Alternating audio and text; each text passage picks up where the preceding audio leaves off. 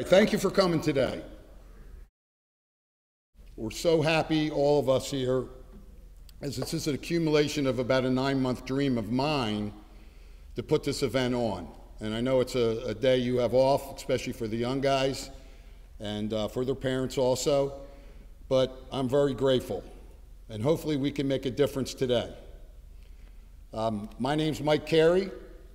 I was born in Philadelphia. I'm the oldest of 6. My dad was a Philadelphia cop. I actually was just talking to my neighbor from Philadelphia. I lived on Independence Street in West Oak Lane. And when we were about 12 years old, we moved out of that area and I ended up going to Tammany.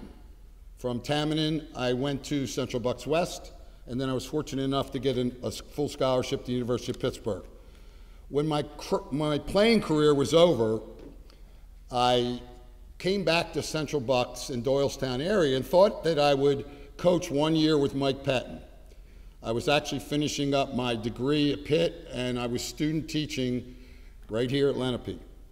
What was 1 year ended up being 25 years, and I eventually took over as the head coach there, and we had some success.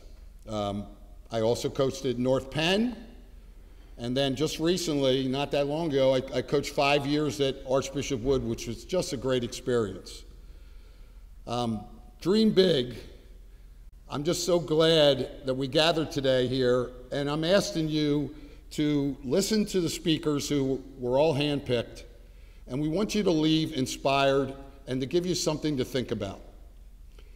And we want you to realize that the teenage years for all of us are and were filled with confusion at times, anxiousness, setbacks and struggles, successes and great times.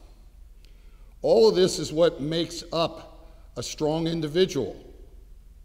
And it also builds character. It's the theory of absorbing all the hard hits that you can and you do in life, and you gain experience from those issues and know how to handle the next one. And I can't emphasize enough to all of you that middle school and high school is one of the best times of your life. I'm fortunate that one of my best friends I met him when I was 12 years old at Tammany. We are still fantastic friends. And I'm also fortunate that I met my wife in the summer between 10th and 11th grade. Started dating her and took her to the junior and senior prom. And who would have thought? But 40 years later, we're still married. I love her dearly. So high school is a great time, but it's also a confusing time. But you have to be able to handle it, and you have to be able to grow from it. And you'll hear this through these great success stories of the speakers that are to my right and to my left. And you do have to know that going through difficult times or confusing times or things that makes you think because you haven't been through that before, this is all normal and part of the process. I want you to realize also that you gain experience in life and things get easier. Some of the kids are really young here today. Remember when you first started riding a bike, or maybe you're a high school kid and you helped your brother or sister trying to ride a bike. You know, first you put them on training wheels, then after a couple of weeks, you're guiding them, holding on to the bike as they're trying to ride, and then in about 2 weeks later, you let them go, and there they go. They're off riding that bike. And what's the difference between that 3 weeks and the 2 weeks, or 3 weeks ago when you're on training wheels? That difference is the experience. How about when you went into middle school? When you came into the school as a 7th grader? Or going to CB West or CB East or South as a 10th grader. You walk into the building and it's just so vast, so big. You're like, what am I getting myself into? You go into a locker room or you go into your classroom and the kids look like they're adults. They're so big, the seniors. Again, I can relate a story. When I was at CB West, I was on the football team as a 10th grader. So in that time of the year, we went to camp 3 weeks before I went to a regular class. So I'm in camp.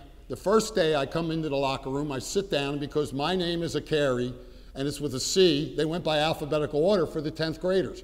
So here I am, my locker's right next to all the seniors. And I'm looking over saying, what did I get myself into? These guys are grown men. They're so huge. And then in a couple years, you know, the next year as an 11th grader, I felt really I fit in. I fit in a lot better. And then my senior year, you're top dog. Whether it's a girl or a guy, you realize that it was a perception. And then your experience of gaining those 2 years as you go on makes things easier.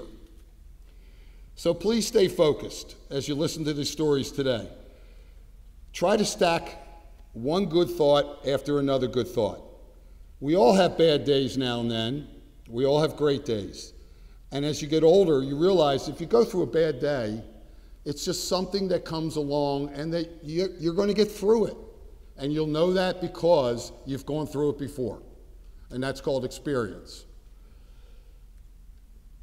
Now, the people to my right and my left, these are speakers that I handpicked.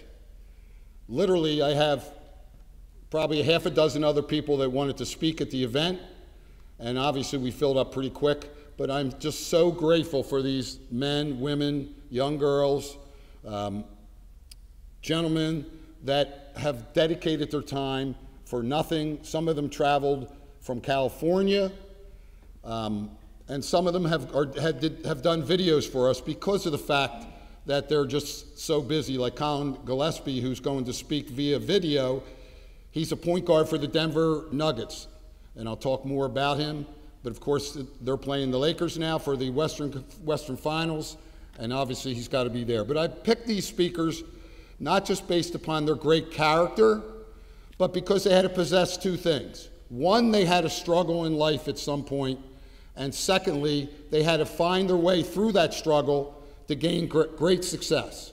And I promise all of you out there, if you listen intently and you just pick up one or two things here, you're going to be able to be inspired and be more optimistic about things going forward in life. How this event will work. Hopefully, most of you have programs.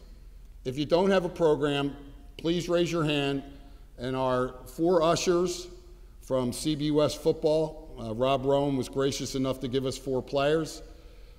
They will come over and give you a program, because the program lists the bio of all the speakers, and you'll see it's pretty impressive.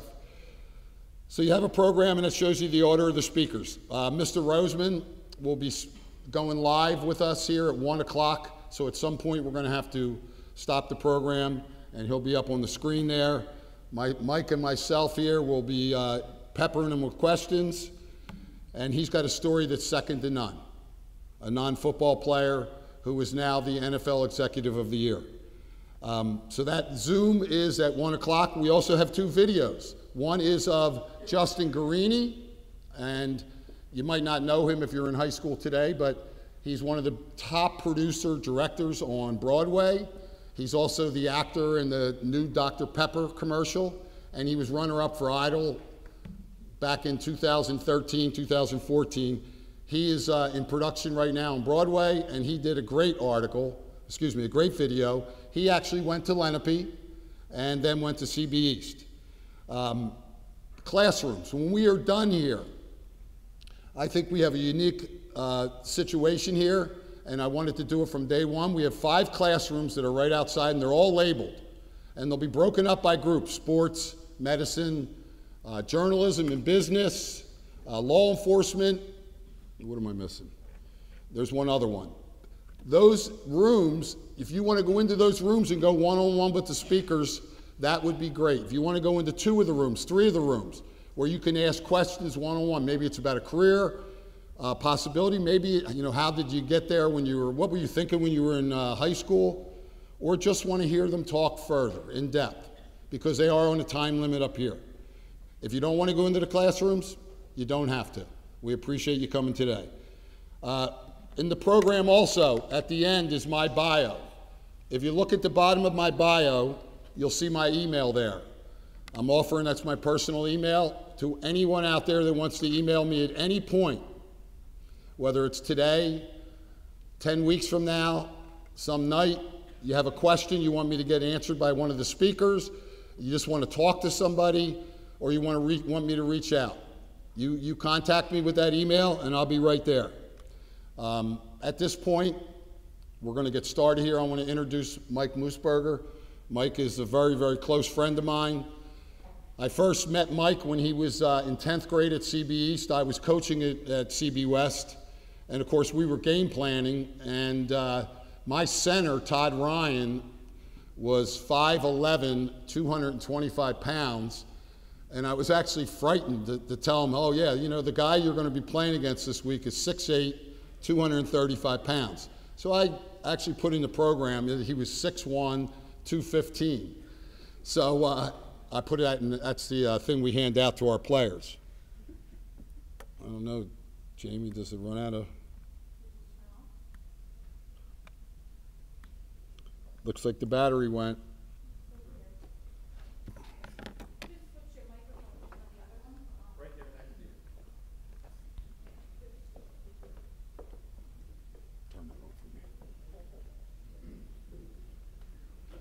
Okay. So anyway, that's the handout we give the players at the beginning of the week. It's a scouting report. So I remember the first series, Todd came running out to me and he goes, they must have got a transfer. They must have got a transfer. The guy is like a monster. And I just respected Mike, had a great career, went to Wake Forest on a full ride, has had some major situations in his life that he's had to fight through, crawl through, and me and him have developed a really, really strong relationship. Mike, after college, went to Canada and played for the Winnipeg Bombers, and presently is a business owner, entrepreneur in the oil and gas business. So Mike is going to speak a couple minutes, and then he's going to introduce our first speaker. Thank you.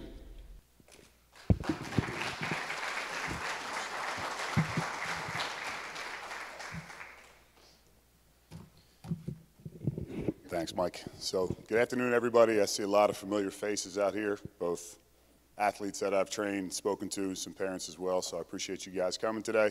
Appreciate the opportunity to address you and also speak to you again here. I won't take too much time talking about my story. A lot of you have heard it already. The opportunity today is really to hear from these individuals over here. I think Mike touched on this originally when he first introduced this, but a lot of us get to a point where we feel like we're the only ones that have ever felt that way. Boyfriend, girlfriend breaks up with us, we lose a game, we lose a business deal, whatever the case may be. And the fact of the matter is, for old, young, and everybody in between, what we want to try to get across to you today is that we've all felt that way, okay? Some of us just hide it better, all right? We all have problems. I did a talk up at East last year, and I literally, an hour before the talk, I had an anxiety attack.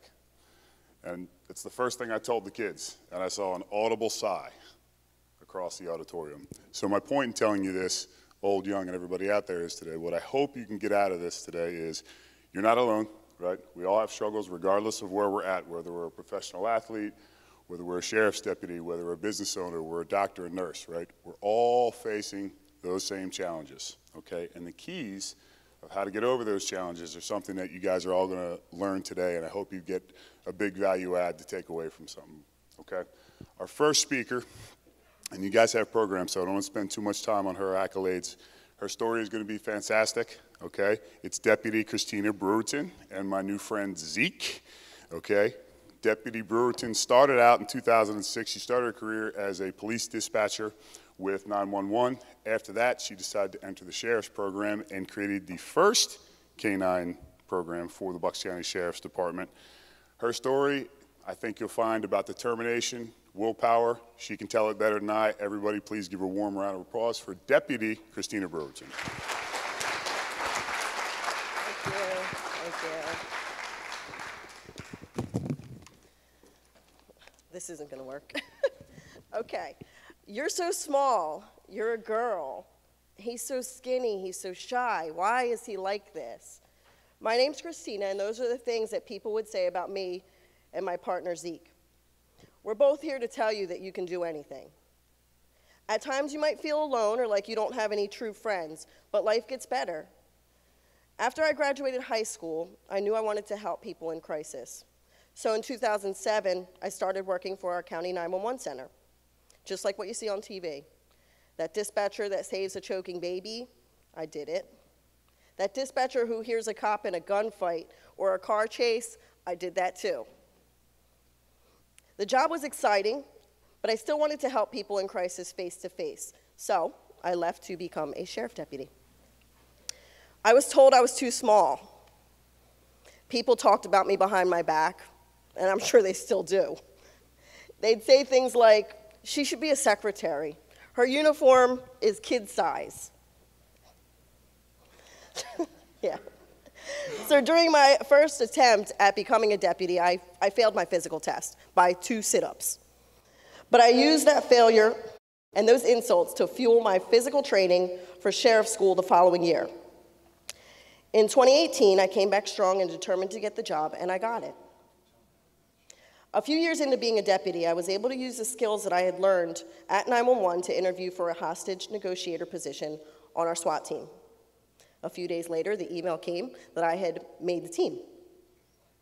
So while I'm not the big guy breaking down the doors to the house, I am a calm voice to talk to when people are having a bad day, and it's the part of the job that I love, the problem-solving part.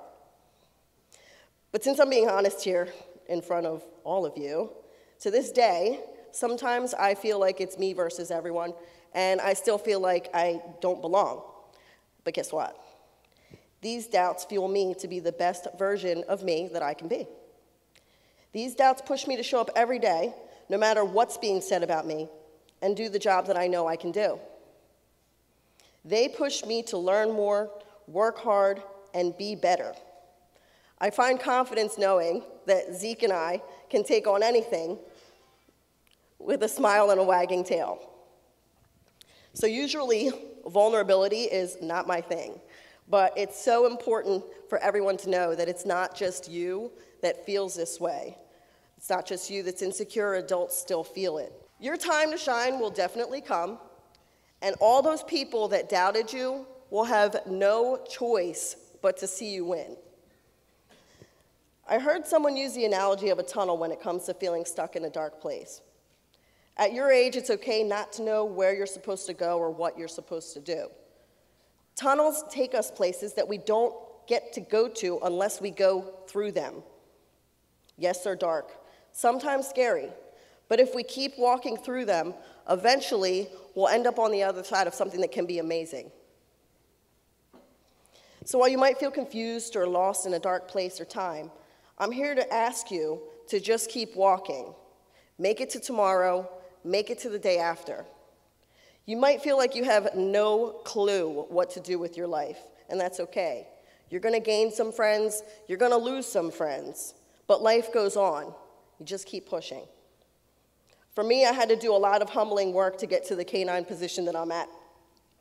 There I was at a job that I loved, wearing a uniform that finally fit. I had a boss who was super supportive, but for almost a year, I was assigned to a desk job, an assignment that was not my choice. Day in and day out, I sat there thinking, if you hate this assignment, which I hated that assignment, why not create something you love? So I started researching K-9 unit information during downtime. Networking at that desk paid off in a huge way, and our K-9 unit was born in September of 2022 with the donation of not 1, but 2 K-9s, thanks to the Hometown Foundation. So back to the tunnel. My partner Zeke, who you'll see, is a prime example of someone that was stuck in a tunnel. Zeke was starved, he was neglected, he was abused. We rescued him from someone who should have been taking care of him. You'd think he would hate people after that, but he doesn't. He taught me that no matter how life beats you up, you can always find a way to come back and punch it in the face and be the success story. Today, the two of us are a prime example of true underdogs. I was told I was too small. I don't belong in this field, but here I am. Zeke was made fun of, and now he's K-9 Zeke, explosive detection dog. It took a lot of hard work to get where we are as a team, and we continue to work at it daily. But I want to reassure you that you will all find your people. The ones who believe in you, the ones who believe in your ideas. You may need help along the way, and there are so many good humans out there that are willing to guide you, they're willing to listen, and give you a hand. In closing, we all find out that life is hard. Friendships are hard, but you'll survive. All the experiences that I've had have led me to where I am now because I choose daily not to give up on myself or my partner. If you take away anything from this talk, just know there are people willing to help guide you if you need a hand, and life will get better. Just keep swimming.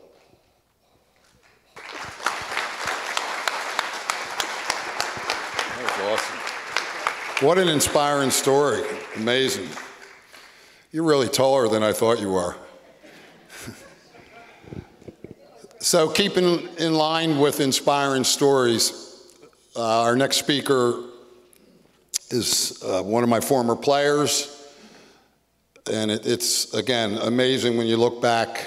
I started coaching him when, I guess he was 15, 16 years old when I went to Wood in 2010.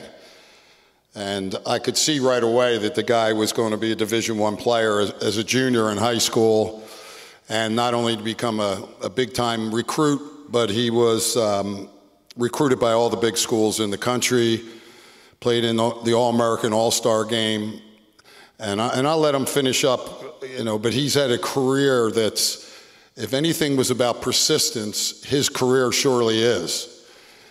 Presently, he's with the Carolina Panthers. He's been with the New York Giants, the Bears, and a couple other teams. Born and raised in Doylestown, Colin Thompson.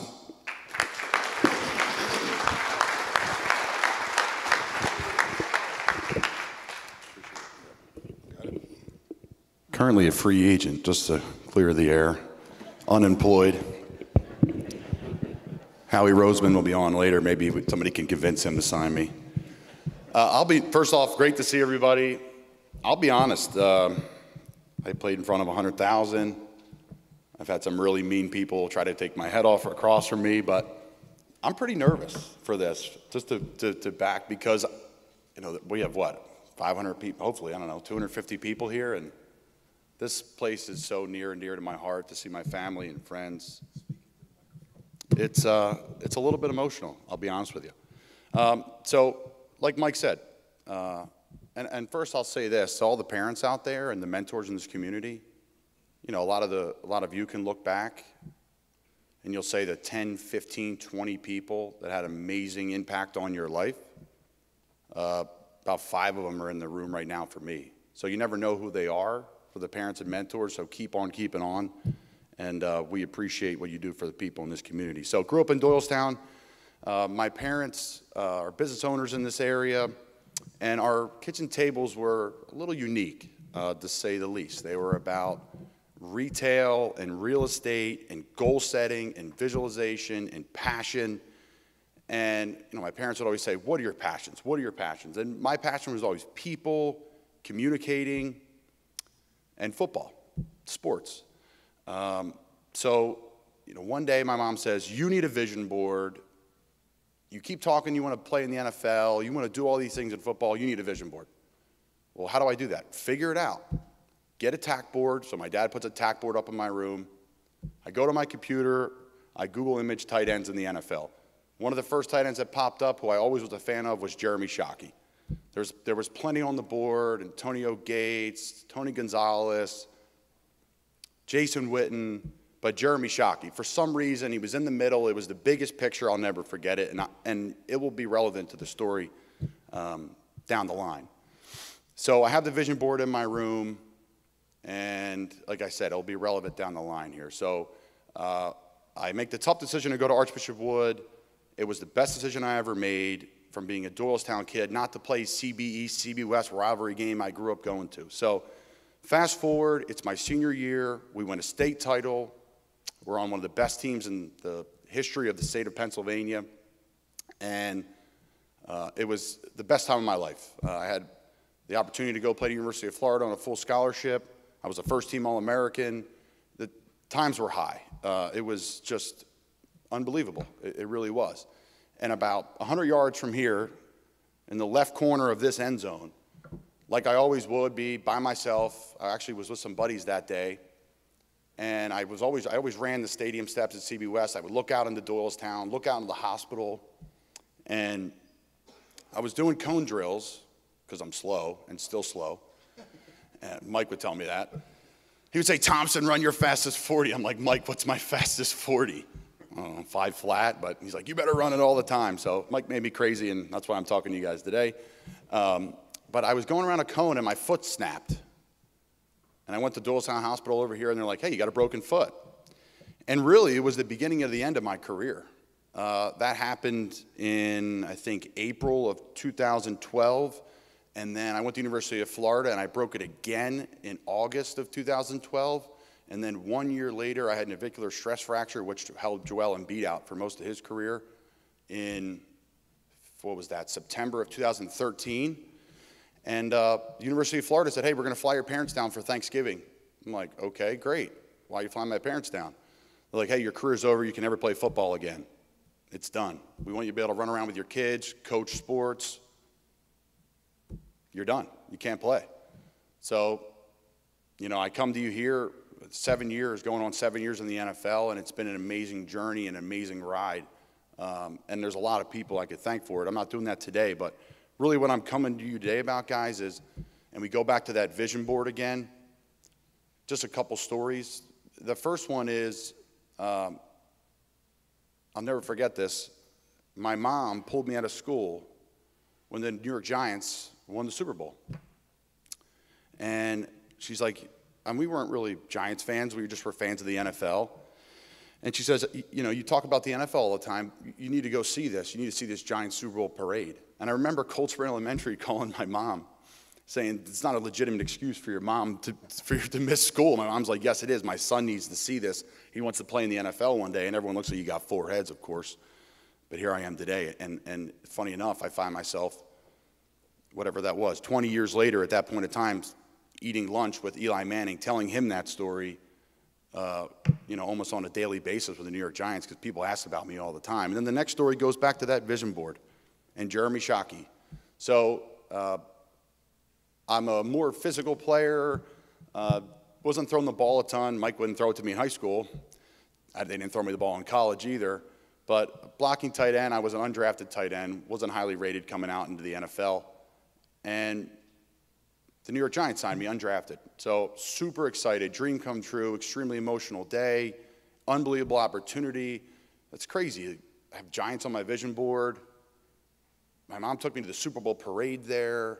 Like, just so many things in line that were all about goal setting, dream chasing, your purpose, your drive, following your passions.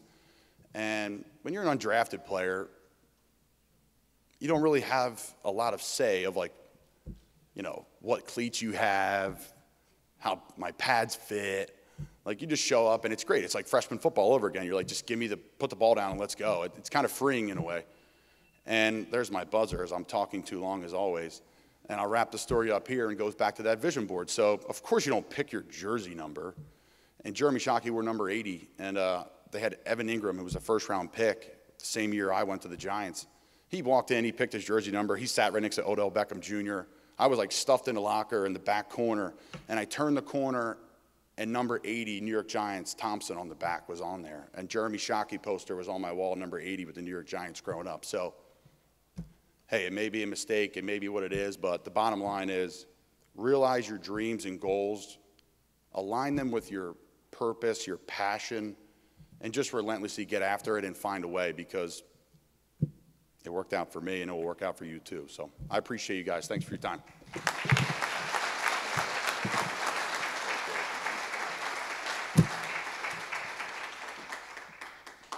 Great stuff, Colin. So for the athletes out there, just a quick point, right? Colin heard no a lot over the course of his career. The average NFL career is about 2.5 or 3 years. We all know NFL stands for not for long. So that guy is on year 7 after hearing no and overcoming a lot of odds. So think about that, young fellas.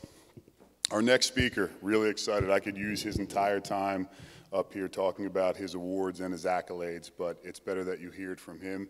He is the first print journalist inducted into the Pennsylvania Sports Hall of Fame. He is a 6-time Emmy Award winner for NFL films.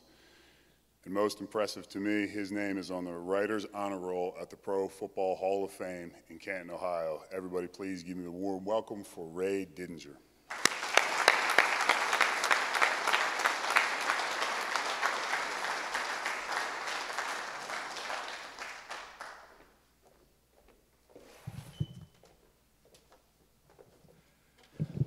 Hi, everyone. Glad you could all come out. This is a very, very important day. How about a round of applause for the guy who put it all together, Coach Mike CAREY.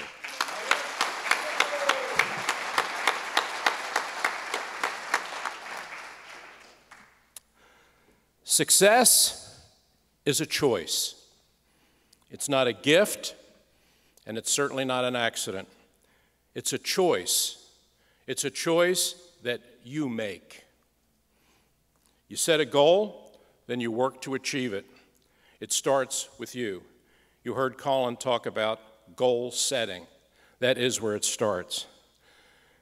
You can have the best GPS in the world, but unless you enter a destination, that GPS is useless. You have to know where you want to go. If you're just walking around with no real plan, hoping that maybe you'll find something, well, maybe you'll get lucky, but maybe I'll get lucky isn't really a plan. I spent 50 years as a sports journalist, so I've interviewed Super Bowl champions, Olympic champions, heavyweight champions, super achievers, every one. They played different sports, but they had two things in common. Talent, obviously, but also they had a plan. Do any of you really think that Tom Brady one day just decided on a whim to play pro football? No. As a kid growing up in the Bay Area, he watched Joe Montana lead the 49ers to 4 Super Bowl titles. And he set a goal that one day he would play quarterback in the NFL. He wound up winning 6 Super Bowls, the last one when he was 43 years old. I could tell you similar stories about LeBron James, Wayne Gretzky, and Bryce Harper. Tiger Woods was hitting golf balls on The Tonight Show when he was 5 years old. Dawn Staley was beating the boys on the playgrounds in North Philadelphia when she was 8 years old. So when they achieved greatness, it wasn't a fluke and it wasn't an accident. It was a plan that came to fruition through sacrifice, hard work, and a 24/7 sense of purpose. Now, I'm not saying that you can all go out and win a Super Bowl, marry a supermodel, and live on a 60-foot yacht. I'm not saying that. But what I am saying is that you can all be successful. But you first need a clear vision of what it is that you want to do. Maybe it's music, maybe it's education, maybe it's business, maybe it's sports, maybe it's journalism, maybe it's the military. You'll hear about all of that here today. But first, you have to find it. Then you can start your journey. For me, it started in the 5th grade. The teacher read one of my essays aloud in class, and she concluded by saying, "Mr. Didinger, you should be a writer." It was the first time in my life that anybody ever told me I was good at something. And honestly, it changed my life. When I went to high school, I wrote for the student newspaper, and I won the school essay contest. When the principal handed me that $25 savings bond at the next assembly, the prize didn't matter as much as the sense that I was onto something. Maybe I can be a writer. And that was my GPS moment. From there, it was on to journalism school, and then a job writing sports at the Philadelphia Bulletin. How many of you here remember the Philadelphia Bulletin? Thank you. Bless you. You know, I thought I would be a newspaper man my whole life. But here's another lesson. Be open to any and all possibilities. In 1986, Philadelphia newspapers went on strike. We thought it would last a few days.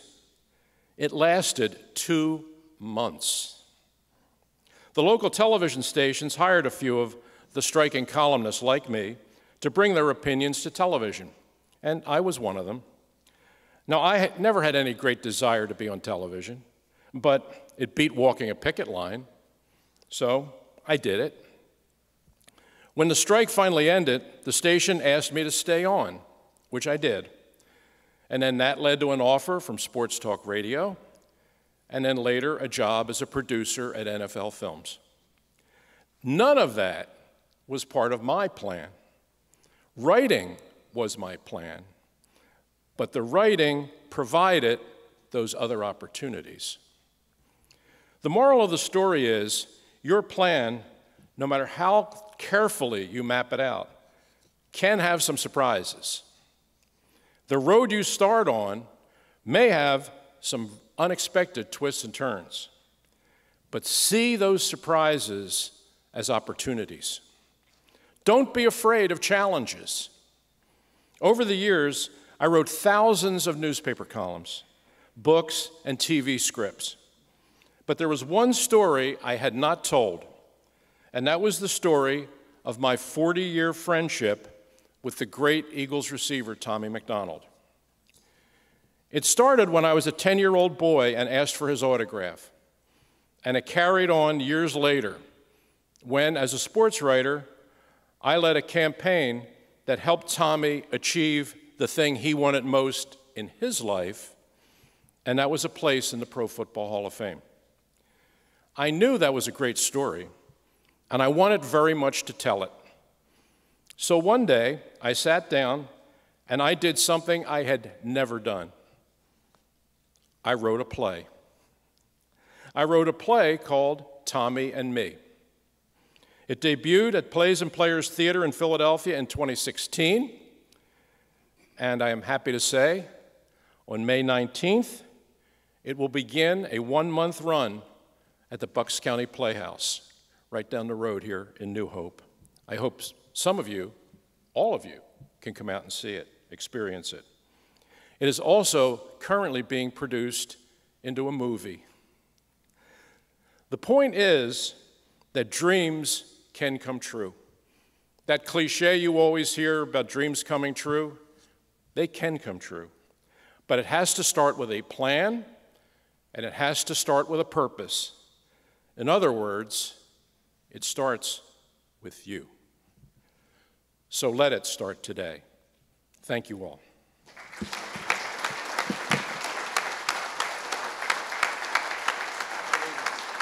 Unbelievable.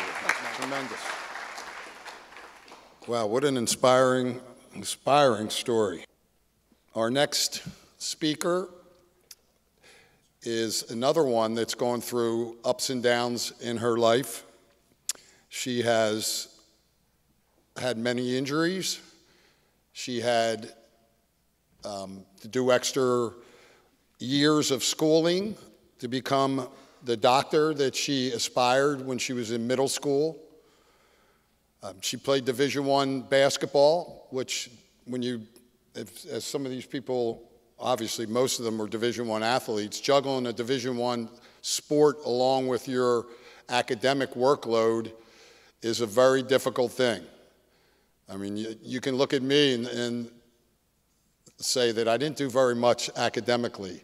I went into the University of Pittsburgh with a major in mind, switched at my end of my freshman year, switched again in my junior year to my third, and then eventually went back for my fourth major because I didn't like the other three, when in reality, I was just there to play football. So to be a professional, be a doctor, and be a Division I player, all while battling major knee surgeries is quite an accomplishment. And the reason I know this is because Devin Smith, who is the OBGYN surgeon I am introducing, is my third daughter. So on that note, Devin CAREY Smith.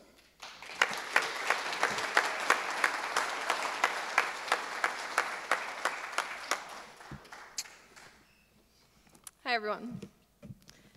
So as he introduced me, I'm Devin CAREY Smith. I'm a Bucks County native and an alumnus here from Lenape Middle School. I'm currently a urogynecologist, which is a pelvic reconstructive surgeon, for many of you that don't know what that means, at Cooper Hospital in Camden, New Jersey. I wanted just to talk to you all for a couple of minutes about my story in hopes that it can relate to some of you, and hopefully you can learn from my experiences. So I'm not sure if anyone here is familiar with something called grit. Coincidentally, I just saw there was a poster out there that has it on it, but grit is something I just recently learned there was an actual term for. Grit is defined as the combination of passion and perseverance in an effort to achieve a long-term goal. My story and process to get to where I am today really is defined by this term and is something I still take pride in as I continue to strive towards this. My early life growing up was heavily focused on athletics, specifically basketball. Whether it was my initial dream or more of a copycat effect from my older siblings, the ultimate goal was to play Division I basketball. I was never spectacular. I was good, but really had average height, average speed, and average natural talent. But I overcame a lot of it with the skills I developed through hours of work and practice, whether it was forced or elective. I earned my way to earn a college scholarship at my dream, Loyola University in Maryland. Unfortunately, just months after committing to Loyola, in the second game of my senior year of high school, I suffered a season-ending knee injury by tearing my ACL. To me, at this time, this was the most devastating thing that had ever happened to me. My life up until this point was basketball, and that was really all that defined me. My senior season and picture-perfect senior year was washed down the drain. And even worse, I had about 9 months of grueling rehab before me to eventually play again. Looking back, it's a blur, but I can remember there were many, many tears, hard days, sore muscles, and unmotivating workouts I forced myself to get through. But really, without hesitation, I took it one day at a time, 1 week at a time, and 1 month at a time to get back through those workouts and back to the court about 10 months later. So now I was at Loyola, beginning my freshman season just 1 month in, and during a very routine cutting drill or running drill, I cut the wrong direction and blew up my knee again. I immediately felt the same frustration and really devastation of losing yet another season and having to undergo that rehab journey all over again.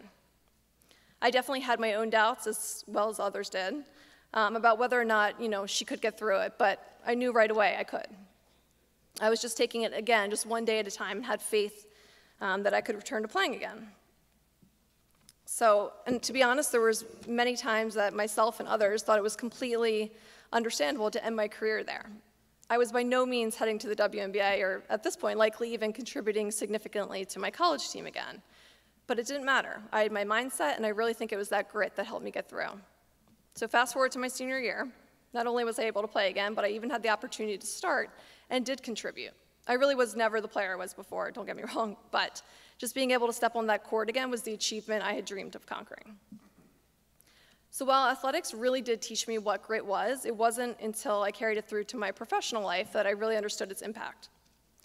Even while basketball was the biggest part of my life for so many years, I decided early on, literally one day after biology class here in Lenape, doing frog dissections, I think, that I wanted to become a surgeon. And my mind was made up. And trust me, similar to athletics again, I was by no means a very great student. I was a good student, but it never came easy to me. If I earned good grades, it's because I put in the work. And I really quickly realized how much work it would take to have a career in medicine. So at Loyola, while balancing basketball, workouts, rehab, and majoring in pre-med, I decided to go to medical school. I struggled more in school than I ever did while taking these pre-med classes. I took countless summer classes, had endless tutors, did a ton of study hall, and it was still a major struggle. I still remember one of my college professors, who was actually the head of the pre-med department, telling me that I should become a physical therapist instead, because he said I literally put athletics over my academics, and I had slim to no chance of getting into medical school, and I would save a lot of time and a lot of money trying to do it. So even with this advice, it never seemed to faze or falter me. I just knew I had to put in more work and find another way. So after graduating college, I took out student loans, took a year of grad classes, prepared for my MCAT test to get into medical school, did another year of research, and finally applied to medical school. I applied to over 45 schools and got rejection after rejection.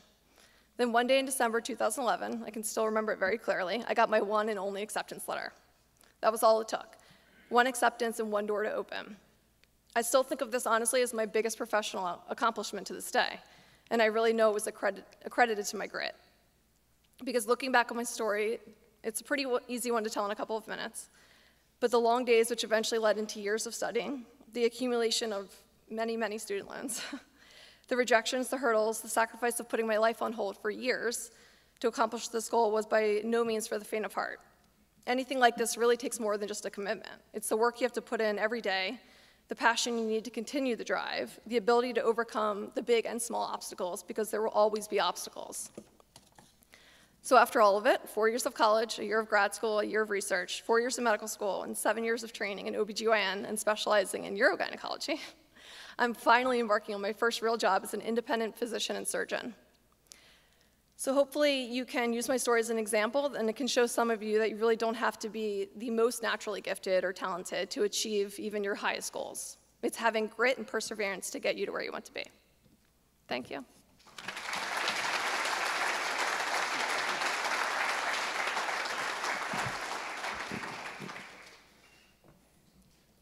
What a great story. Thank you, Devin. Awesome perseverance, overcoming obstacles, although I think despite all your achievements, what's more impressive is you survived this guy's voluntary workouts. Yeah, I know about those as well, Devin. So our next speaker, he can't be here today in person. He's going to video in, but it's a friend of mine, Justin Guarini. Justin and I grew up together. He is a Lenape alum. He has had a 20-plus year successful career in the entertainment industry, which I would say is as hard, maybe even harder of getting in as professional sports. So Justin is a guy who was the first runner-up on American Idol. He has done Broadway. He has done film and entertainment. He is now a best-selling author. On a personal note, I've known Justin since we were young, and one thing I can say for Justin, as you've heard from some of our other speakers, Justin always had goals, even at an early age. He was the kid. He was singing the national anthem at our games. He was never missing an opportunity to work on his craft. He had a very clear, defined goal of where he wanted to go, even from an early age. So as wonderful as wonderful talented as he is a better person. I see him often, and I always get the same guy, big smile on his face, lots of positivity. So Justin's going to, is he zooming in, or is this a recording, Mike? Okay, it's a video, so if everyone turn your attention to the screen, we're going to hear from Justin Guarini. Good afternoon, everyone. It's great to be here with you virtually to speak with you about an important topic that is close to my heart. Today, I'd like to share with you some ideas about why a career in the arts could be right for you. A career in the arts can offer you new and unexpected ways to break out of the more traditional kinds of jobs that you'll be hearing about today from the great lineup of speakers that are here. Now, I know, you might be thinking, wait, the arts, that's just for people who want to be famous, but that actually couldn't be further from the truth. The arts community is so much more than just Hollywood actors and pop stars. In fact, it's actually a diverse and inclusive community that offers many different paths and opportunities for success. And well, I know that the challenges that many of you are facing today at the age you're at and the time in history that we're at feel like they're never ending. And that sometimes, if not a lot of the time, you feel like you're doing it alone. And the idea of taking on one more responsibility in the real world, no matter what job interests you here, or what line of work interests you here, it just can feel overwhelming. My 18-year-old is about to graduate high school from West, and she's excited, but also terrified of what comes next. But hey, that's life, and life can be tough. And it can be hard to find a supportive and accepting community sometimes. And that is where the arts community comes in. It's a place where people come together to express themselves, support each other, and create something beautiful together. So whether you're a painter or a dancer or a musician or a writer, there's a place for you in the arts community. And another one of the great things about the arts is that there are so many different ways to express yourself. Like maybe you're not interested in traditional art forms like painting or sculpture, and that's okay. There are plenty of other ways to get creative. Maybe you're into graphic design. A lot of money there. Or you like to write poetry. Maybe you love to dance, but you don't want to do ballet, and that is absolutely okay too. There are so many different styles of dance, from hip hop to ballroom and everything in between. The point is that there's so many great ways to express yourself. And look, speaking of self-expression, let's not forget about the benefits of self-expression. The arts offers a unique opportunity to explore your feelings and emotions in a safe and supportive environment in a healthy way. Look, whether you're feeling sad, happy, angry, or confused, there is a form of artistic expression that can help you make sense of your feelings and, again, find a way to express them in a healthy way. A life and a career in the arts can help you discover new things about yourself and the world, as well as help you recover from the wounds of the past, so you can create the future that you desire. But wait, let's get down to brass tacks. What about success and money in the arts? I mean, come on, let's get real. Isn't that success and that money, isn't that just for the stars? No, not at all. There's so many different jobs and roles within the arts community that can lead to a fulfilling, most important, and successful career. Maybe you want to be a set designer, or a lighting technician, or a costume designer. Maybe you want to work in arts administration, helping manage and promote cultural events. Maybe you want to be a teacher, passing on your love of the arts to the next generation. Again, there's so many different ways that you can be a part of the arts community, especially if you hate the idea of getting up on the stage or in front of the camera, but love the idea of being part of a show or a production. I mean, what a lot of people don't know is that what you see on the screen, on the stage, and in countless arts productions is supported by hundreds and sometimes thousands of creatives and artists. So as you can see, the arts offer a world of opportunity for those who are willing to explore it. And I want to encourage you to do just that. Don't be afraid to try something new, to express yourself in a different way, or to pursue a career in the arts. You might just find that it offers you a sense of hope and direction in life that you might not know that you've been looking for. I'm so happy to be able to be here, even if it isn't in person, because I get to pass on a message that completely changed my life. And I hope that you get this one thing. You don't have to be a star to be successful in the arts. The arts community is diverse, inclusive, welcoming to everyone. And there's so many different ways to express yourself and many, many different paths to success. So I encourage you to go out there and explore the world of the arts. Who knows where it might take you? And who knows how many people you can inspire and how many people's lives you can change just by doing something that you love, expressing yourself in your own unique way. I want to thank you for your time. And thanks to my coach from my Lenape days of football, Coach Benstead, for inviting me to be a part of this event. Be well, and I wish you all the very best.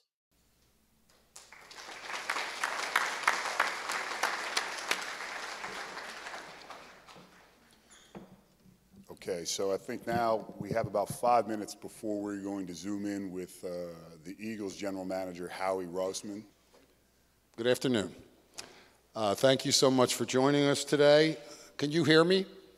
Mr. Roseman, why don't you just tell us a little bit about your childhood? We know you grew up in Brooklyn, and tell us a little bit about your family, and then maybe lead into high school. Well, first of all, thanks for having me. I love these events where I get to talk to people who are able to dream big and to understand that if you're passionate and determined in whatever field you're in, it doesn't matter if it's football, if it's sports, if it's business, you got an edge up on everyone. So, you know, for me, that was my edge. I just knew what I wanted to do in life. And I was fortunate that people gave me the opportunity to learn and do things the right way. And obviously, you know, I'm a product of the people that inspired me and that I'm around. Thank you. Could you possibly tell us about where you grew up, a little bit about your childhood, and growing into your teenage years, and what your aspirations were at that time?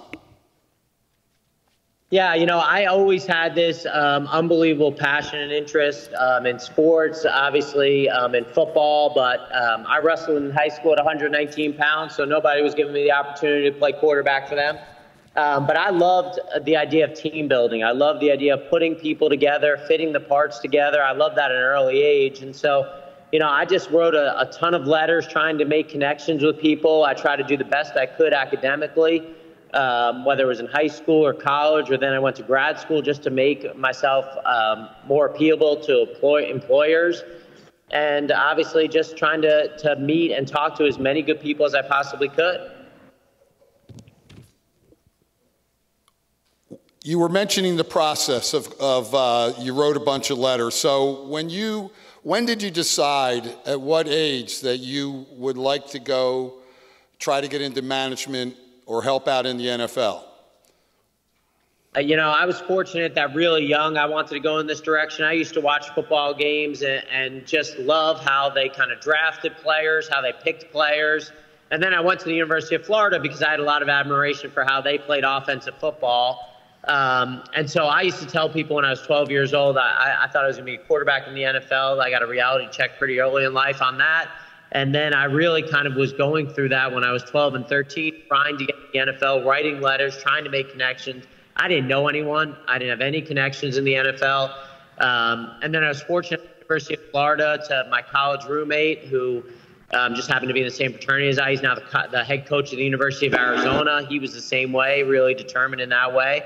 And I think when you're that determined and you're that persistent and you do the right things, it gives you a chance. Yeah, your story is compelling, and it's so unusual for the NFL or to get into the MLB or the NBA. Tell me about, you said you wrote letters. Obviously, you were turned down. Were people even answering you, or were you not getting any responses, or did you get a few interviews? And how did they feel about you not being a college football player, trying to get into almost like a closed society?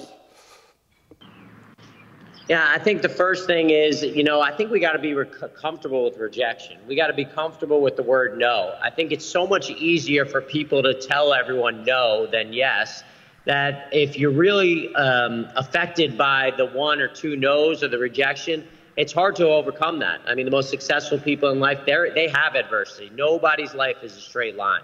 Everyone's going to have ups and downs, roller coasters in life, and it's how you react to that. And I think that there were so many people. I mean, I have rejection letters floor to ceiling from NFL teams who were saying no, no, no, no. And I just kind of kept at it. Now, it was a different time. The world was different. It wasn't as interconnected as it is now. But I didn't get a chance to interview for a team until I was in law school, and I got a chance to interview for the Jets for an internship job. And what happened there was they just brought me in because they had seen how many times I wrote thank you letters for being rejected, and they brought me in to talk to me. And it actually led me to the Eagles because there was this joke about this stalker who wouldn't stop trying to communicate with both teams. And the Jets called the Eagles and said they brought me in, and it got me an internship at the Eagles. And I think that's the other thing. It's like none of this starts at the top. Every path starts at the ground level, and you got to be willing to do whatever it takes at whatever opportunity you get, no matter how hard it is, to move up. Howie, can you talk a little bit about that moment where you're struggling, and I call it the turn back moment, right? Where you had to make a decision. Maybe you were getting discouraged in yourself. You weren't getting the responses that you liked. You thought maybe this is the wrong decision for me. Maybe I'm on the wrong path. Did you have one specific moment where you sort of felt that? And if you did, how did you overcome that? Yeah, for sure. I was fortunate because I was around such great people when I first started my job with Coach Reed and his staff, and Tom Heckert and his staff. And then I got a GM job in 2010.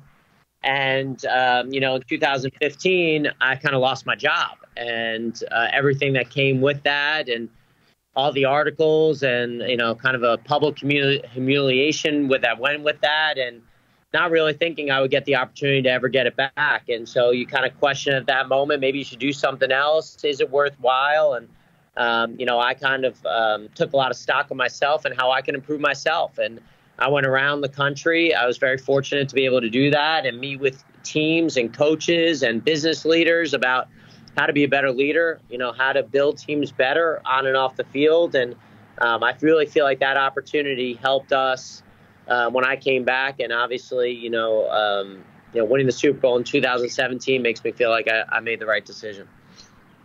You know, you mentioned the Super Bowl. It leads into my next question. Can you talk a little bit about goal setting, right? You've had a tremendous amount of success, both personally and professionally, as have the Eagles. And we all know it's hardest to get to the top of the mountain, but then how do you stay at the top of the mountain? How do you go through your day process of looking at how can I be the best GM, father, et cetera, on a daily basis? How do you set goals? Yeah, I think at the end of the day, I think when you're in these jobs, whatever field you're in, you have to have a competitive nature about you. You have to want to compete, and otherwise you can't stay on top. You're going to get embarrassed. And so I think when you think have all the answers, I think that's when you get your butt kicked. And so for us, I think it's just being inquisitive, trying to hire the best possible people around you, have the best people around you, and have open doors of communication for the best ideas. I think anyone who thinks they can do anything on their own, doesn't understand what teams are all about and doesn't understand how important teamwork is. And that's not just in the NFL. That's not just in sports. That's in life. You need a team around you. You need a team of people around you who are looking out for your best interest, who are pushing you to do whatever it is that you want to do. And everyone deserves to have those kind of positive people around them. Well, you've had so much success, Howie, and I think you hit it right on the head, and Mike's question was very valid, that to me, climbing to the top is much easier than staying there. And I know this will be a tough one, but I have to throw in a couple football ones. How do you separate your management organization and your teams? It seems like you look at the draft and trades a little bit different than other people. As you know, they're calling you the Wolf of Broad Street, and that's flattering. And you had such a great draft this year, and then of course you picked up DeAndre Swift from the Lions, who I knew from St. Joe's Prep. But how does your management and front office team separate themselves from the other front office teams in the league without giving away any of your secrets? Yeah, obviously, it's very cool when you talk about a guy like DeAndre Swift, St. Joe's Prep kid, Philly kid. He's recruitment video. He's freaking on the Rocky steps. And those are great stories. But I think at the end of the day, the hardest part of this is, you're trying to pick the best team, and you're not. I joke a lot of times, someone will say, how hard is it to cut someone? And I said, well, when they're really good people, and I'll say, well, the best person I know is my wife, and I don't want her playing football for us either. So I think at the end of the day, we got a responsibility to make sure that not only we have really good people, but we have really good players. And so when we try to put the team together, we try to put it kind of match it with personalities and obviously skill sets. And I think at the end of the day, we got a responsibility to everyone to do that, but we also want the best people. So we want guys who can handle adversity, who when things are going bad are able to overcome those things. And so I think the hardest thing we have to do is let people go and tell people that, they can't play for us anymore. Howie, thank you. We know your time is limited, but I wanted, and this is a big one final question for you, if you could really sort of share your thoughts. When we look at social media today, that's a big deal in sports, right? It's a big deal for professional athletes. It is a huge deal for high school athletes. Can you talk a little bit about how the Eagles organization handles that? You guys do a great job. We don't hear about things with the players getting in trouble, seeing inappropriate things on social media. Just as a football coach, as a businessman, if you could just talk a little bit about how you guys handle that, that would be great. Yeah, I think for us, obviously it's a rabbit hole. It's a struggle for people of every age. I mean, I don't care if you're 60, if you're 30, if you're 20, if you're 15. It's hard to get off these phones. It's hard to deal with it. But, I think what people don't realize is these things don't go away. We have draft picks who did things when they were 13 and 14 years old, and they think they're gone, and they have to answer those questions. And I think all of us want to represent ourselves in a professional way, and we'll understand we're representing our families. And so when you do things, when you put things out there, whether it's on a text message, whether it's on a social media app, those things are going to stay with you for life. And so you gotta remember in the heat of the moment what you're doing and what you're representing, because it's your brand. Everyone has their own brand these days. You don't have to be a famous athlete. You don't have to be anyone other than yourself to have a brand and know that employers are going to be looking at that. And you have to be careful what you do, because it's going to follow you for the rest of your life. Thank you, Howie. We really appreciate you taking the time, and it was very generous of you. Let's give a hand to Howie Roseman. Thank you, guys. Thanks for having me. Thank you.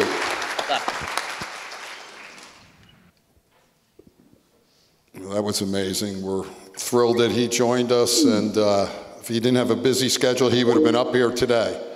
So we're getting close to the end here. We've got 3 more speakers, and I'm proud to announce another young man. I call him young man, but he's probably just hit 40, and one of my former players, and probably in my 25 years at CB West, I don't know if we had a guy who made a bigger splash in terms of toughness. Talk about grit. Just leadership at a young age, and it doesn't surprise us that he went into the field he did as a Special Forces leader. This is Brian Buckley. Brian played for us on the 96, 97, or excuse me, 97, 98, 99, am I right, Brian, or is it 97, 98, when they didn't lose a game, or we didn't lose a game in that 4-year stretch. And, but Brian went to the University of Massachusetts on a full football ride. When 9/11 occurred, Brian was one of the young men that said, I gotta leave and stop what I'm doing and help this country out. He enlisted, and he'll tell you the whole thing, in the Marines. Or he actually went to Villanova and joined, got into ROTC, enlisted into the Marines, tried out for the Special Forces, not only made the Special Marine, they're called Marine Raiders, equivalent to the Navy SEALs and the Army Rangers, but he became a captain, led many, many missions into Iraq and Afghanistan, and was wounded multiple times, won many medals. He's probably floating on cloud 9 right now, but Brian Buckley.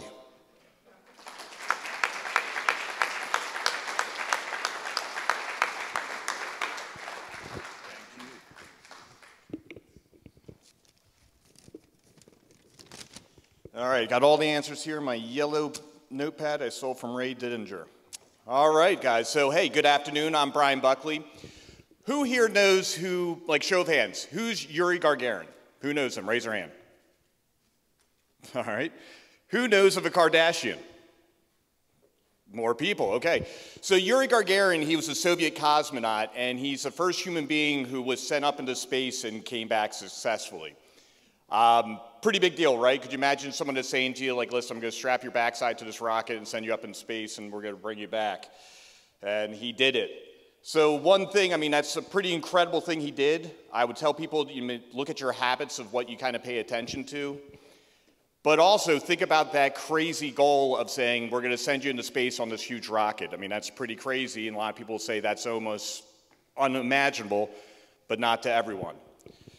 So a couple things I want to hit on to you guys today is talking about, really, ever since the day you were born, it has always been you versus you, all right? And you can be really hard on yourself and be your own worst critic at times. You know, when I was playing at CB West, Coach Pettin, he knew I was a mama's boy. Sometimes he couldn't get messages to me, so he would call my mom and kind of have it relayed to me. And one of the things he always got annoyed with me about was how hard I was on myself. But you can use that to your advantage. You can use that to help you find your passion, help you set goals. And one thing I really want to kind of hit you guys on is talking about fear versus faith. What is that? You know, with fear versus faith, I want to think of, think of like a race car driver. When they're spinning out of control, they're not sitting there staring at the wall, because what's going to happen? They're going to end up hitting the wall. They're looking for an open area where they can get out to, right? So the fear of not like, hey, I'm going to hit that wall, it's more of the faith of what do I have to do in order to get to where I want to be. And that's a pretty big thing that has helped me out throughout my entire life when I start setting goals. You know, I was trying to think of like, how do I kind of, I think people walk around like with a sense of entitlement lately. And, You know, I always look at things, the world owes you nothing, but it will provide you opportunities. And what you take of those opportunities is good what defines you. You know, Dana Hahn, just caught you looking at your phone, look at that one. All right, did I like football growing up? Stop being embarrassed. All right, that's good. Can't blame me on that one. But did I like football growing up? Okay, I loved football. I was obsessed with football. When I was coming through here at Lenape Junior High, I mean, my entire goal, you know, I have Coach Ben said here, he'll validate this. I had a goal. I was going to start as a sophomore at CB West. Now, back then, your first year at West was 10th grade, unless you're Dave Armstrong, who went up as a freshman. But I was not interested in special teams, nothing like that. I had to get out in the field, and I had to start. And I did whatever it took. You know, throughout the week, Monday, Wednesday, Friday, I'd be at Riley Gym that used to be here in Doylestown. On Tuesdays and Thursdays, I had speed. I was fast. I could beat pretty much everyone here in my grade. I went up to CB West. I found a guy named Rafael Castillo, who was a 11th grader. I would go up and train with him in the hallways at West while my friends were out doing other things. Because I had a goal, and I knew it was going to take me to be in that arena, and I was going to be the one who had to get there and make it happen. And come up to West, moved pretty quickly. I was on varsity lifting quickly. I didn't play one snap on JV. They put me right up to varsity. And by the end of the first game, I was in the rotation. And the next week, I had my first official start, and I was named Defensive Player of the Week. But those were goals that I had set that I was going to go out and get. Why? Because I believed in myself. I had faith. I wasn't thinking of the negative outcomes. I was just thinking the positive things I had to do to come along the way. You know, Coach CAREY brought up, football was my life. When I went to the University of Massachusetts, I was, making ground there. I was ended up starting towards the end of the season of my redshirt freshman year as a fullback. But during that year, that's when we had an experience with September 11th, 2001, or 9/11. And we'll never forget that day. We'll go down to the football complex, jump up on the table to get taped up. They're like, hey, we don't think we're going to tape today. We had 3 big screen TVs in our locker room. Probably about a dozen guys from New York City on the team. This is where I age myself. Cell phones were not what they were then, what they are now. We were pretty much still tied to landlines, so they couldn't get a hold of anyone. So a lot of confusion. And ultimately, we didn't practice that day. I lived with 5 other football players. We went out, got some adult beverages and brought them back to the house, and we were just watching news like everyone else. And that's when you started seeing what was happening when people were throwing themselves out of the World Trade Towers. And you just kind of had to sit there and think for a second, how bad of a situation are they in that they think this is their best course of action? And I'll never forget seeing this one female. She threw herself out, and she was holding her dress as she was falling down. And something just spoke to me there where that was America. She made a decision, and she was going to do it with dignity. And I know this sounds corny, I know it sounds cliche, but I literally got up, went into our bathroom, looked at myself in the mirror, and said, time for me to go earn my citizenship. And from that point on, I knew which route I was going to go. Didn't say anything to my roommates, didn't say anything to teammates. I finished the season, and that's when I started informing everyone I was going to stop playing football and transfer to Villanova University and go into the ROTC program. When I graduated Villanova, I was commissioned a lieutenant in the Marine Corps, went into the infantry. First deployment was to Fallujah, Iraq. I came back. They said, hey, you did a really good job. Why don't you try out for this thing called Marine Reconnaissance? Went, tried out for that, made it. They sent me right back to Iraq 6 months later. When I returned from that deployment, we were getting our special operations side stood up. They asked me to go take selection. About 300 of us went to selection, and at the end of the whole entire process, there was about 25 of us left, and I was one of them. And I was made into what they would call a team commander, and spent a majority of my time in the Marine Corps as a team commander, conducting deployments to Africa, Southeast Asia, and also Afghanistan as well. When I was in Afghanistan, the special operation units, we were doing 2 types of mission. You had village support platforms, where you had Navy SEALs, Marine Raiders, Green Berets. They're dressed up in the traditional Afghan dress, fully bearded out, living in the villages with the people and standing up local police forces, building wells, basically to give them a point to kind of survive on their own. build up security in our own local economy. My team was tasked out to be the commando mission.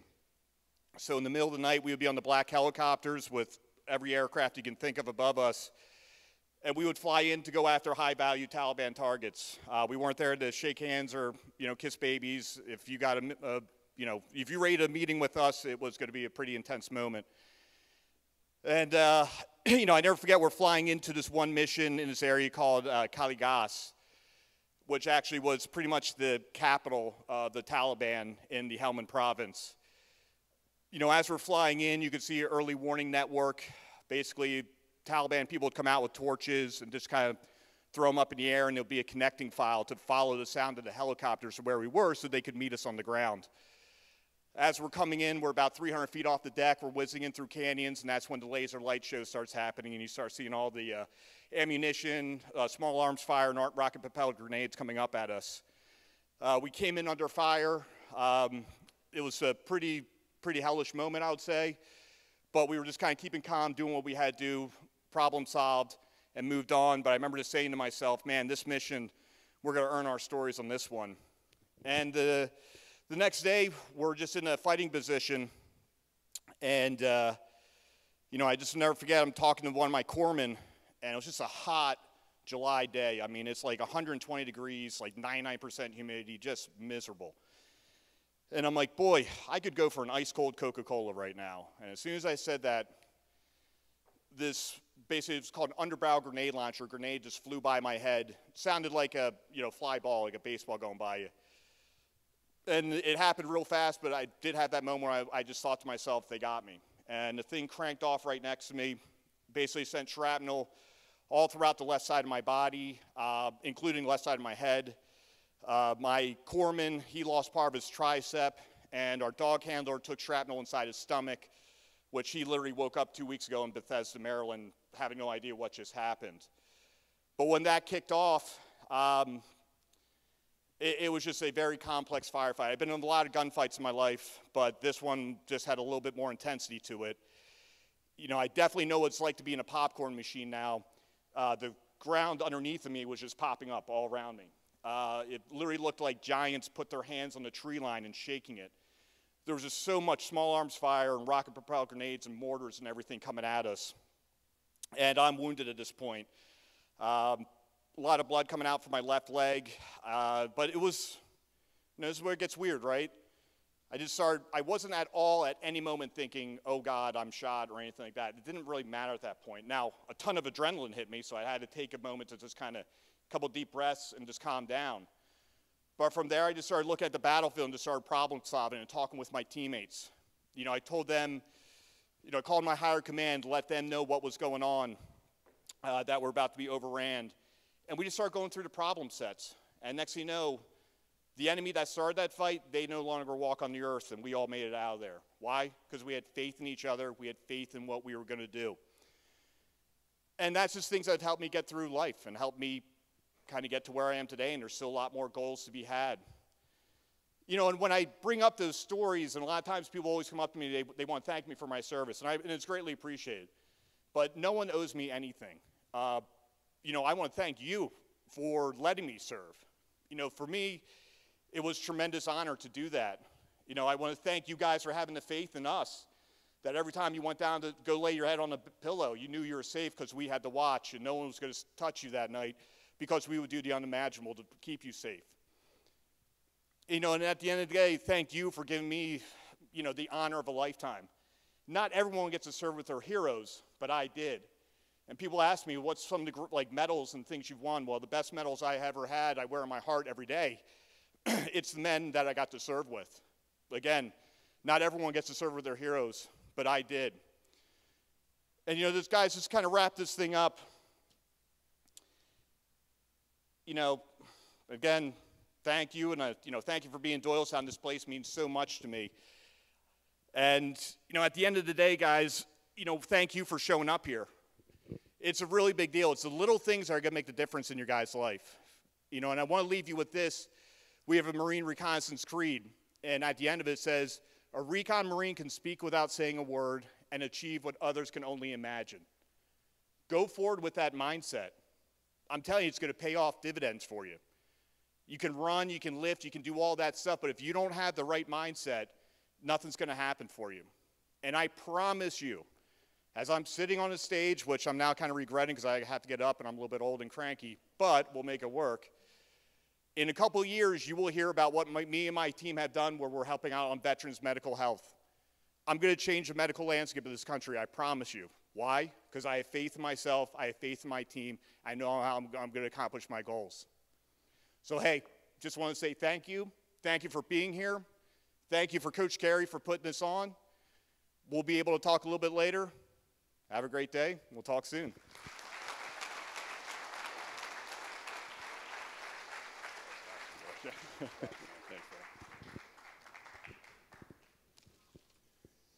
Buck, we appreciate you. Everyone has ever been in service, we thank you as well. There aren't enough words to thank you for being here today and what you've done for us. So, shift over to our next speaker.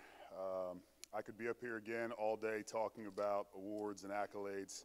I had the unenviable task over the years of trying to guard her 6'10" father in recreational basketball leagues. Not fun.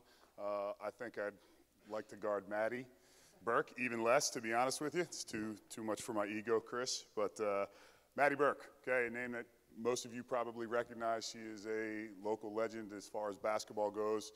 Men or women, it doesn't matter. Maddie has achieved it. She's currently starring down at Villanova after starting her career at Penn State. She's the all-time leading scorer at Central Bucks West, 6A Player of the Year. I could go on and on and on. More importantly, let's let Maddie talk about herself. Give a big, warm round of applause for my girl, Maddie Burke.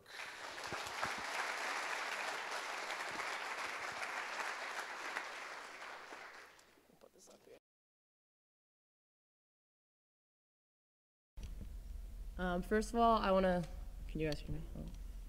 I just want to say that it's amazing to be here, especially with Ray Didinger. I used to listen to you every morning with my father, coming to school at Lenape for about 3 years, so it's an honor and a privilege. I'm so happy to be speaking at Lenape with you guys today because it is where I went to school. I was sitting in those very seats you are sitting in not so long ago and roaming around these halls. I actually remember the first day here at Lenape because I was the new kid. The only friends I have were on the basketball team. They were all older than me. I walked in wearing my Nike basketball shorts, basketball shoes, and a Nike t-shirt, just being myself. Something that growing up I was never afraid to do. I started playing basketball at the YMCA right across the street from here when I was 5, and from there I began playing for Lenape Valley for a team that was a year older than I was throughout elementary school.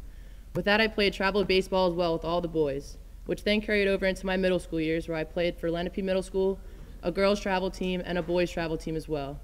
Now that I'm really looking back on how many teams I was on, it's really crazy. I never really had a lot of free time to do what my classmates were doing on the weekends and missing out on a lot of hangouts with my friends, like going to Nat's and getting pizza or even Annie's to get water ice. As much as I missed out on because of basketball, the busyness of my schedule was what really kept me afloat through what was going on beyond the smile that I brought to my peers every single day. Throughout my childhood, I dealt with the hardship of addiction in my family that led me to wanting to be anywhere but home, which is what led me right to the gym, constantly working out and striving to be the best player that I could be. Finding a passion for something to distract me from my struggles that I have with my family is what pushed me through it all, whether that be a sport, playing an instrument, painting, or whatever each of your passions are. Spending late nights and early mornings at the gym with trainers and my teammates before school, after school, were the times that I will never forget. When that alarm went off in the morning, it took everything in me not to hit snooze and just get up at the same time as everybody else to go to school in the morning. But not hitting snooze on those early mornings was one of the best decisions I've made in my life. Having basketball in my life had become a vehicle for me, which is something I learned from a coach at a very young age. A vehicle that led me to meet my best friends that will last a lifetime, that are still sisters to me till this day, and I met here at Lenape.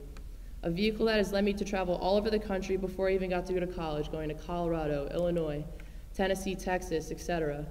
A vehicle that has led me to be able to speak at such an amazing event as this, and to such bright young kids and alongside these amazingly accomplished people. Working so hard throughout my childhood led me to be able to choose what universities I wanted to be able to attend on a full scholarship to play basketball and get an education as well. I wanted to play my first 2 years of college basketball at Penn State, where I was on the all-freshman team and was 6th Player of the Year. In my years there, I made lifelong friends and some amazing memories, but there were some challenges that led me to the decision to transfer schools, which is where I'm at today at Villanova University, just down the road. I miss Philly so much that I had to come back. This past year, we made it to the Sweet 16 at the NCAA tournament, as well as being ranked 10th in the country. Making this decision to transfer was one of the hardest things I had to do, but easily one of the best decisions I've made for myself. With the hardships of coping with addiction in my family, I had a great outlet with basketball and sports. Along with that, I sought professional counseling and relied on loving, trusting adults in my life to help me deal with my feelings in a healthy way. I'm so grateful to be able to be beside this amazing group and to be able to speak with you all today. Thank you.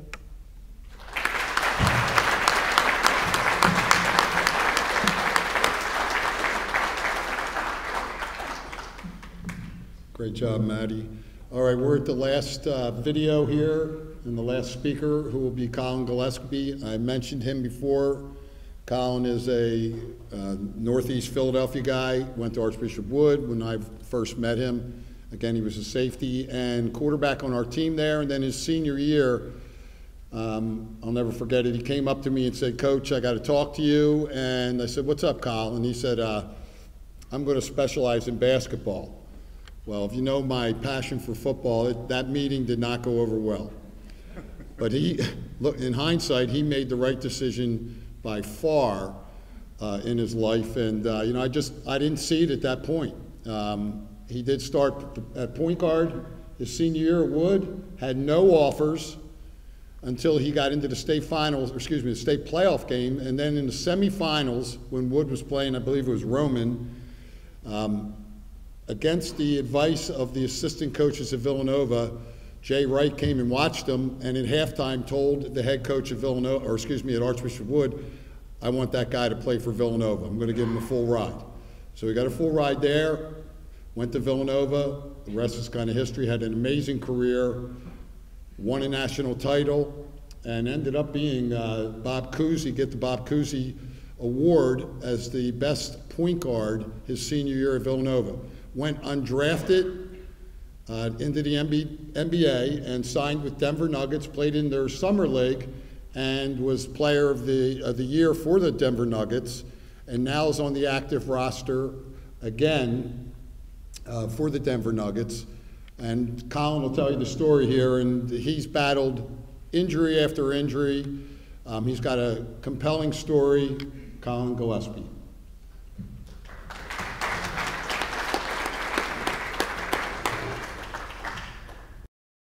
Good afternoon, everyone. It's Colin Gillespie from the Denver Nuggets, former graduate of Archbishop Wood in 2017, and recent graduate of Villanova University in 2021. It's my first year out of school. I graduated 2 years ago. I took my 5th year at school, but first I want to thank Coach CAREY and the Pettin Foundation for putting this on for you guys and allowing you to hear from other people and their stories, and hopefully you guys can connect with one of them and just learn and grow from it. I know that's what I did, and my journey was very different, but I'm extremely grateful for every part of it. I've learned a lot about myself, and I was able to grow and learn a lot from it, so I'm extremely grateful. But like I said, I graduated from Archbishop Wood in 2017. I was a 2-sport athlete for 2 years, and then I decided to focus mainly on basketball and pursue that collegiately at the next level. So it wasn't easy to give up. It was my first love, but you kind of just got to make decisions in life that are tough, and it was a really tough decision, and it was really hard for me because I love football, but it was in my best interest, so that was what I decided to do.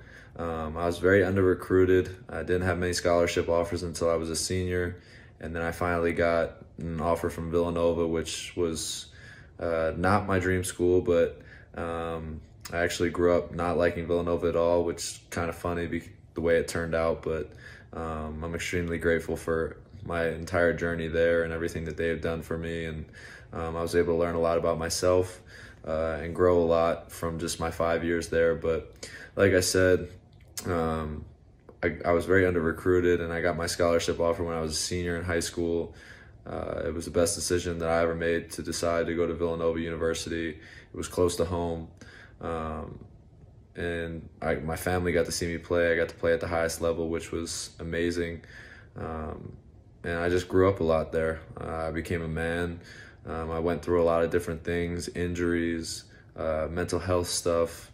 My sophomore, junior year, dealing with a lot of anxiety, depression, and I was able to kind of lean on my teammates, my coaches, my family to get me through hard times. But I also had to go through it myself, and I had to learn a lot about myself and how to deal with certain things. But I came out on the other end, and I'm extremely grateful to have gone through it, because now I know more about myself than I did before. And I've also experienced a lot of injuries while playing sports.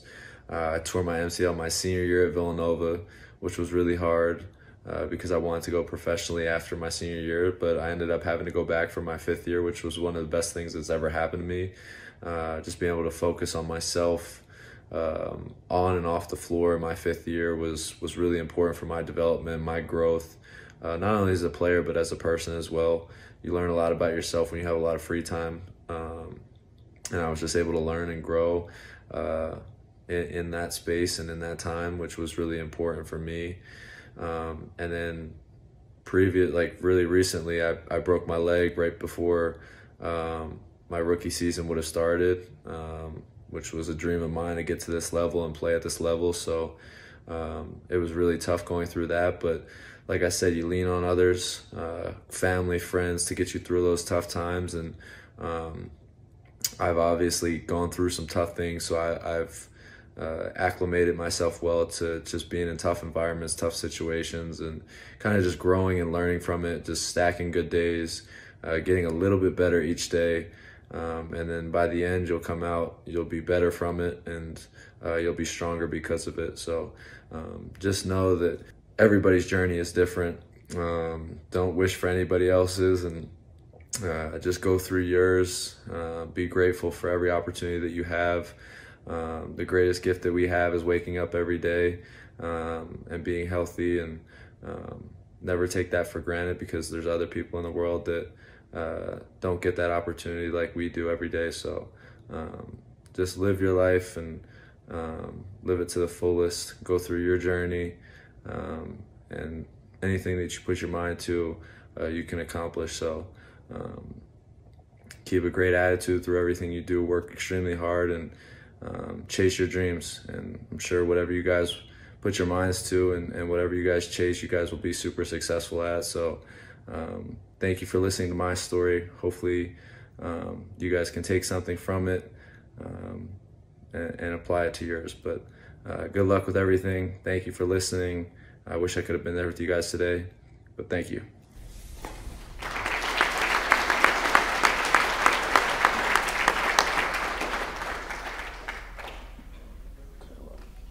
So that concludes our program. We are now going to go into classrooms.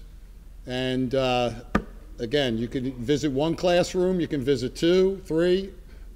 It's all up to you. So I just can't tell you how much we appreciate you showing up. And I want to thank the tremendous group of people we had. You guys all did a great job. I do want to just say one thing here before we leave. I want to introduce, we have 3 other speakers that did not speak that will be in the classrooms. The first one is Bob Bell. Bob's here. Bob is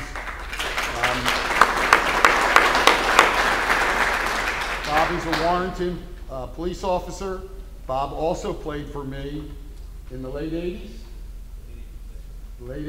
And I've known Bob since he's been him and his brother, since they've been very young. Bob is on the SWAT team and also works at CB South. We have Jenna Vaughn Lloyd, who, I said that right? Who is a CB West graduate. Did you go to Lenape? So she went to here, went to CB West, was a swimmer in lacrosse? Swimmer and tennis. But more so, she was a great student, went into medicine. She's now a local PA right here in Chalfont. Another one that went into the medical field. And then Mike.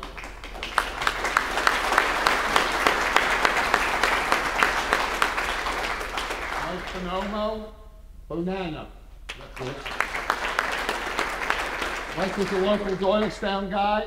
I actually met him at Mount Carmel Church, I don't know, 10 years ago, maybe 8 years ago. Mike is an Archbishop Wood grad. And Mike is another one that went into the pharmaceutical, or went into the business world, and then got a calling that he wanted to serve our country. I actually hooked him up, I don't know if it was before or after, I hooked him up with Brian Buckley, which probably was the worst thing. Brian just corrupted his mind, but he went into the Marines, ended up being a platoon leader of one of the Marine Corps, and now is back working for Merck in the oncology, leading in Merck Pharma's oncology department. So Mike, phenomenal.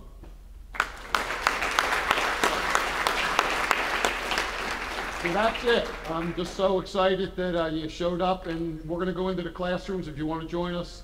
Otherwise, thank you so much.